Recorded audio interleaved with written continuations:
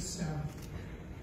I was born in the United Kingdom to Nigerian parents. My maternal grandfather had 6 or 7 wives, who's counting, and up to 25 children. My mother's older sisters did not have an education, but my mother had an elementary and a high school education. However, back in her day, education was not a priority for the women in her family. It was expected that you would get married, have children, and become somebody else's responsibility. My mother's stepbrother was wealthy at the time, and he lived in a big city, what we consider the big city. So he asked my mother to move from the countryside to come and be a nanny to his children in Lagos, Nigeria, for people who understand that place. Her brother took the bold step and sent her to the United Kingdom, after which she went to school as a secretary and became an employee of the Nigerian High Commission in London. Growing up, I had 3 goals. I wanted to earn my doctorate, I wanted to be a professor, and I wanted to travel the world. I worked hard, and I received my undergraduate and my first master's degree. I got a job as an assistant professor of African drama at a university in Nigeria. After my master's degree, my father sat me down and he said, "Now you need to go get married." So I did what every obedient child would do. I got married and started a family. I came to the United States in 1992 as a training spouse. And together with my husband, we had 3 children. However, I was still determined to earn that doctorate.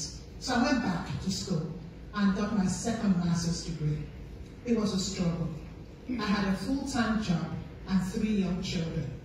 I rode the train from Northwest Indiana to Chicago, and back to Northwest Indiana at night. I went to school Monday through Thursday to grad school. In 2014, we relocated to Bentonville, Arkansas, and came to work for Walmart. My daughter was in high school at the time, and she had become part of the International Baccalaureate program. So I decided to take that opportunity, that while I would take her to the library, I would use that to also enroll in grad school. So I started a doctorate at the young age of 51. I still had those 3 goals.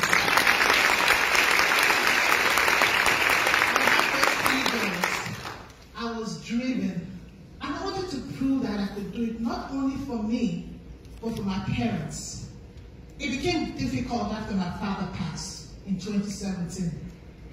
It didn't make sense anymore. But I understood and I heard that a few months before he died, he was already telling people, "Do you know my daughter's a doctor?" At that point, I wasn't even done. I was 2 years into the program. But in May 2019, I was finally able to earn that degree. Yes. I received my doctorate in business administration.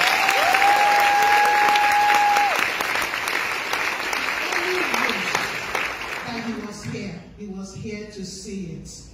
I tell you my story to encourage you not to allow temporary situations to determine your future or to define you, not to allow situations to determine the outcome of your lives. Oftentimes, we do not have control over things that happen in our lives, but it does not have to define your path. Other people's perceptions or expectations do not have to define you. I am proud today that we are raising a young, talented, and intelligent daughter who recently, by the way, became the president-elect of student government of the University of Miami.